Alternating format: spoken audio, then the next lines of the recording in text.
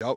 But speaking of the defense, Amik Robertson's a part of that defense, and he's had a little issue with what people have been saying about him. I mean, come on. He says, dog, y'all need to bury this depth player shit. There's no T, so it's she. LOL, stop playing with me. Y'all gonna see. Y'all go and see though. Keep that same energy.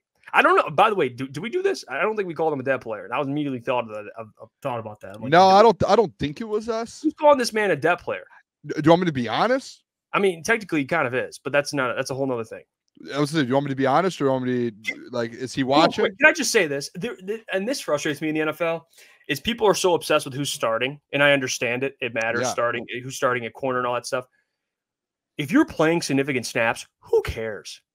Like, who cares? You don't think Amik Robertson's going to play a lot of snaps? Yeah, he will. So I don't know how if you watch someone that said something specifically about him, but you have Carlton Davis, who's a legit CB1. Terrion, you drafted to be your CB2. Amik, if he plays in the slot, great, but you would assume Brian Branch is out there. He's going to come in a lot and play. So I'm not even worried about like the depth piece stuff. I actually love this. I think it speaks to Amik Robertson's mindset, and he's just a dog, and he's gonna work even harder to get after it. So I appreciate that mindset of like, okay, people calling me a depth piece, he's gonna go harder. So I love that, but I think depth, the term depth piece, Spooner, gets like, we're not talking about some like in the NBA like a 10th man on the bench. Like we're talking about a contributor. If we're just, I mean, I can just be honest here. I'll just say how it is. I don't know if Amik Robertson watches our show. I think the way we've talked about it and what the truth is, I think the whole secondary is the whole corner room right now is just depth. And like every single like conversation and interview that has came out from Carlton Davis, Terrion Arnold, Amik Robertson, Enos Rakestraw, like every single interview that came out during mini camps of him, Jeff, or of any of these guys, all they talk about is how competitive it is in that room. So I don't know if there's like anyone that's like, oh, he's a number 1, he's a number 2, he's a number 3, he's a 4, 5, 6. I think right now it's just like we have such a deep corner room right now. All these guys are competing. I don't, like you said, like my first initial thought, exactly what you said. Like, I don't think it's a bad thing if you're depth. And I think Carlton Davis is a part of the depth. Terrion is, Amik Robertson, like all of these guys are a part of your depth. And there's going to be rotations. There's going to be guys that get hurt. Like there's going to be different scenarios that I'm sure AG is going to try out different guys at different spots. Like I don't see right now there being like, hey, this is like Amik Robertson is just a great depth guy if someone goes down. Like, no, he's going to find out. He's going to be on the field at some point. He proved it in Las Vegas when he was their corner 1 for a little bit. When guys get hurt and he steps up and he's dominating. Like, and then he there's a reason why he got signed. Like, I just think it's like, go out there and compete. Like, don't even think about like the depth there. I do like that he tweeted that out and he's like, I like the mindset, but I also, the other side of things, it's just like, who cares about that? Like, go out there and prove that you're more than that. That's how I look at it. Yeah, if Amik Robertson was on this team last year, he'd be their number 1 corner. I mean, yeah. So it's not a discussion of skill. We know he's very talented. I mean, I talk about it all the time, and I mentioned it before. The player I'm most excited to see is Amik Robertson in the secondary because I just want to know more about him. I mean, we saw him with the Raiders, and he was really good for them. But I think he's kind of a do-it-all DB, and he's the type of DB that Aaron Glenn absolutely loves. Yeah. So I think Amik with the Lions is a perfect fit. Again, they have a lot of talent. So to your point, like there's going to be a lot of guys that play. I mean, you're going to see a lot of players out there. And there's going to be different packages that AG has where it allows more DBs on the field, and Amik will be out there more. So I'm not as concerned, and I don't think Amik should be with the whole depth piece thing. Like if you're playing significant snaps, like you're fine. And could he be out Terrion Arnold? I don't think so.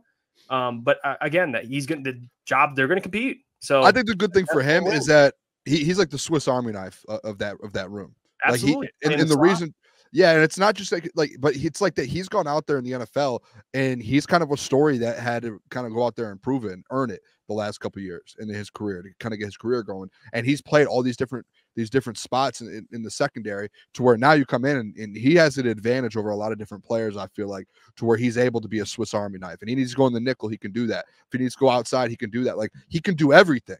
And that's where I think for him, it benefits him over a couple other guys because he's able to go out there and do that. And I think he's going to end up being on the field. And I think I mentioned it once. I said him and Terrion, obviously, because of the Brian Branch thing, like Brian Branch coming from Bama, last year we knew like you can't keep this guy off the field. I think Terrion's going to get to that point.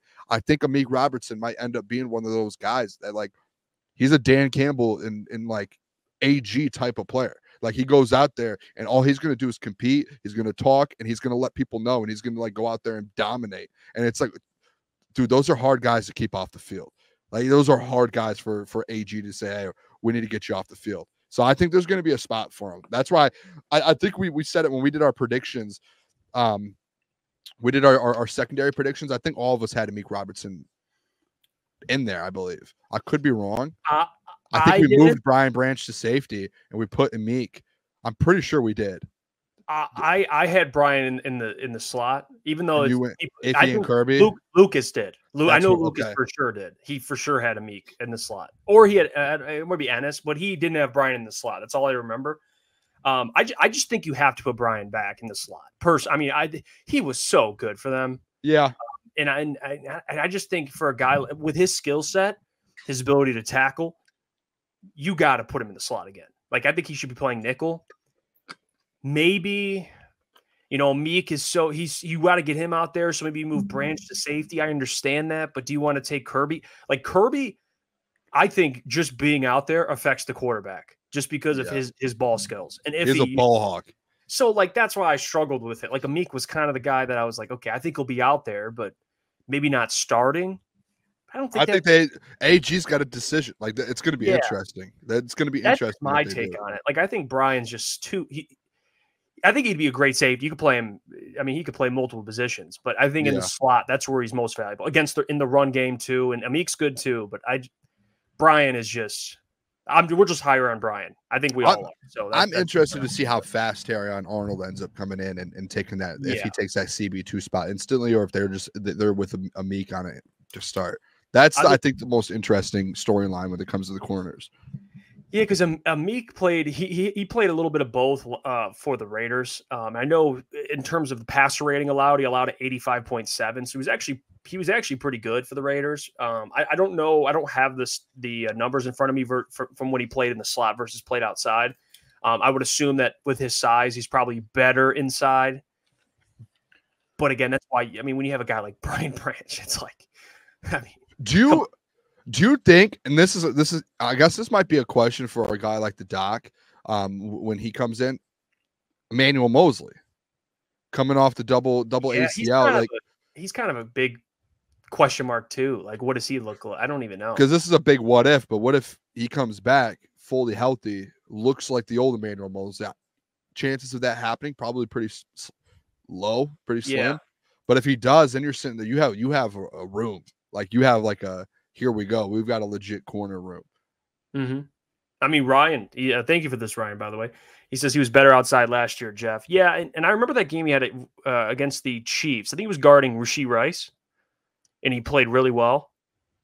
So, yeah, Ryan is right. And, man, it's going to be a battle. Maybe Terrion is the one that starts off a little slower. I don't know. I mean, week one. Training camp's going to tell a lot. Yeah, it will. That's going to solve it all. I mean – and maybe we're just assuming Carlton Davis is your CB1. Maybe I don't know. There's a lot of shit. I think you have to assume Carlton's number one. We'll see. I think he will be. But man, I think the secondary, there's a couple guys that are kind of in the same tier, in my opinion. That's why it's like, I don't know. Mike P just became a Crunch member. So Shout out Mike P. Thank you for that. That might be the most interesting battle of training camp. Is the corner room. Like that might when we go to training camp. Seeing those corners go up against Amon-Ra and Chamo and those guys, Khalif Raymond. All right, here we go. Let's see who's going to win this battle. And then you get week one, Cup and Nacua. Yeah, that's who they're facing.